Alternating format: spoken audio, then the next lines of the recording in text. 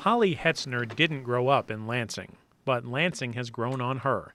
For her, home is more than the address she shares with her husband, Matt.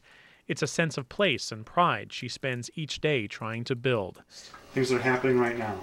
Right. Holly and Matt have chosen to build their lives and careers in Lansing, a city that's transforming its historic manufacturing pedigree into a high-tech modern profile. It's a profound change from where they grew up, in a small Michigan tourist town. We actually met in Frankenmuth. We were high school sweethearts, and I moved to Lansing as a law school bride. My husband started law school, and we decided to get married before that all started, and that's how I moved down here. The Hetzners married in 2006, when Matt finished his undergraduate degree at Michigan State University. Life in East Lansing that first year was tough. Both were juggling work and school. Holly soon found that being a self-professed law school bride was a lonely existence. Matt was in night school when she came home from work. Newly married in a new city, Holly was forced to navigate her environment alone. I was all on my own, and if I got lost, I had to find my way. If I needed a bank, I had to find it. I was very independent. The experience gave Holly a window on the worlds of spouse and student.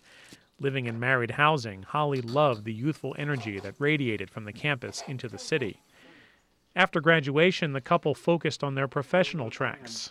They'd sought out and met their educational goals in East Lansing. Shifting from college to career, the Hetzners decided to move to the bigger city next door. Today, they live in an apartment complex in South Lansing. And then moving into Lansing, it was kind of a difference because we were getting away from more of the college town, the younger set, and getting into more of the young professional group where we are now. So it was just a little bit of a change, but I enjoyed it. It seemed like it was a little more mature. People were a little more interested in going to work every day and being a little more nose to the grindstone, but it was still equally as interesting. The Hetzners had found a place that suited their personal work ethic. They love being in Lansing. But Holly senses that the city is still struggling to define its own character. Lansing is the center of state government, a city of services. Certainly the city enjoys having an internationally acclaimed university just outside its borders, and its rich automotive legacy is still intact. But is Lansing something else, apart from those landmarks? Holly wants to see more people like her discover what that is and make the choice she did to live here. Well, I think Lansing, the city, has a perception now of being the place where you work and not really the place where you live. You know, you go downtown to eat, you go downtown to have fun and go to a festival every now and then to see silver bells in the city, but then when that's all over, you leave and go to the suburbs. I don't think many young professionals even think about living in Lansing. I think it would be great if Lansing, the city, could work on identifying ways to bring these young professionals into living into the city, to create housing that would attract them, that has the Wi-Fi, the good satellite or cable, or has quick access to transportation systems like the CATA system or things like that, or where you can walk downtown and eat or go to school. I think that's what's important to people. Holly believes she's found a workplace that gives her an avenue to act on her personal civic vision. She's a special projects administrator with the nonprofit Prima Civitas Foundation. It's one of several area agencies at the forefront of an effort to usher the state into the emerging knowledge-based economy. A big part of its mission is to build public confidence in an improved quality of life. We want people to understand that there is no reason why Michigan can't be home and you can't be successful and do everything that you want to do. And that's part of the work that we do every day. Well, so here's what I think. Prima Civitas views itself as a conduit for grassroots change. But like many organizations, it too faces a perception of being yet another layer of bureaucracy between people and progress. We understand that this only works from the ground up. That if this is driven from the top, that it will be just another flavor of the month type initiative or flavor of the month approach. And what we're seeking is long-term transformation for the region. And that isn't about me, it isn't about Holly, it isn't about the people who work here.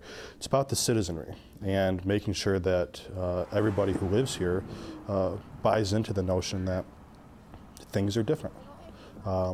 It's not necessarily a bad thing, but things are different, and we need to operate based on those differences. Among her duties, Holly coordinates the foundation's Moving Ideas to Market program. It's an initiative designed to create a support pipeline for emerging entrepreneurs from kindergarten through college. For Holly, the work represents a very personal investment. I have a family who has entrepreneurs. My husband is thinking about starting his own law firm, so I'm really passionate about that. I'm also passionate about talent retention and keeping skilled talent in Michigan. I've had a lot of family members graduate from college and think, what now, and move away. And I just would hate to see that happen. I'd love to keep them here or in their home communities. To get the access. Holly has been a key component of that initiative, along with really scores of other partners from across the region. This whole process has taken longer than what we thought it would, but it has been worth it every step of the way, because what we've experienced along the way has been really invaluable in teaching us many lessons about how change happens and how change happens in the 21st century, specifically using social media. You say intern in Michigan posted something. Holly is no stranger to social media. Her generation is deftly breaking down the old formalities that for decades brought ideas into the public square. And Holly believes the casual yet immediate nature of social networking is not just sparking civic thought, it's creating buy-in on a big scale. I was thinking, how my generation really considers itself to be civic, and what does that mean? I'm very active on social networking sites like Facebook and Twitter, and I think it's a really interesting way to get your point across, almost subtly. You don't have to stand at the corner anymore with a picket sign for days to get your point across. You can put a Facebook status saying, hey, I don't agree with proposition whatever, or hey, go out and vote today. I think it's important that people don't overlook these Web 2.0 technologies that are making it much easier to get our point across in ways that we feel comfortable with. But those informal online avenues that feed the public conscience are fighting for space alongside the mainstream media. Holly feels the press is casting a glaring light on the woes of Michigan's economy, which can drive people away from finding solutions. And I really think there needs to be an emphasis on good news stories. And it's almost hard to get information out there about good news.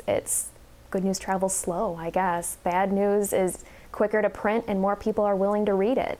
And I understand that sometimes bad news or statistics that show that Michigan isn't doing so well has its place, because then you can identify the problem. But it's almost like enough's enough. It's time to start publicizing good information, because otherwise people won't want to spend time here. Why would you want to spend time in a place where all you've heard is bad news?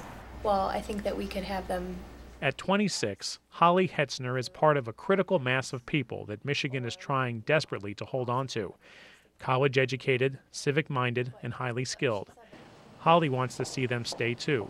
She believes the more they stay connected to their resources, the more likely they'll be to plant roots and be successful. I think a lot of it is just knowing what's available in the community, and what does that mean?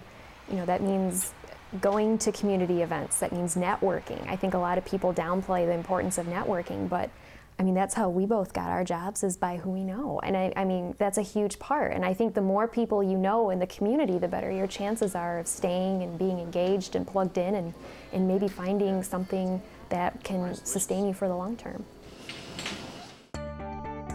Local support for WKAR's By the People, Hard Times, Hard Choices project is provided by McNeil-Lehrer Productions, the W.K. Kellogg Foundation, and the Rockefeller Brothers Fund.